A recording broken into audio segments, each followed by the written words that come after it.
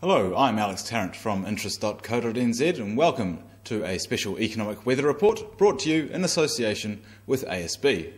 Now today we got migration figures from the Statistics Department and we're going to have a look here to net migration of New Zealanders to Australia.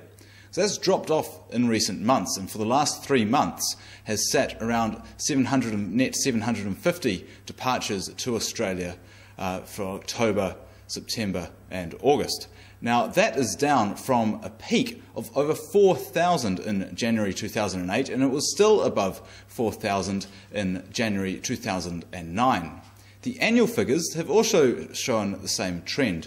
They peaked at over 35,000 in the year to December 2008. They're now down to just over 21,000 net departures to Australia in the year to October 2009. Now why is this happening? Well, it's a case of less departures.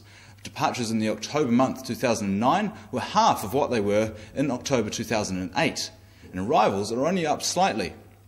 Now, will this continue to happen? Will the trend keep going? Well, January and December are usually big months for the departures of New Zealand citizens to Australia, and we have to remember that Australia, the lucky country, seems to have thwarted off the worst of the global recession and is looking at recovering very well.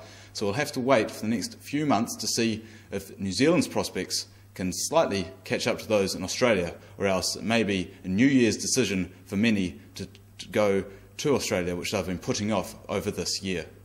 I'm Alex Tarrant. That was a special economic weather report brought to you in association with ASB.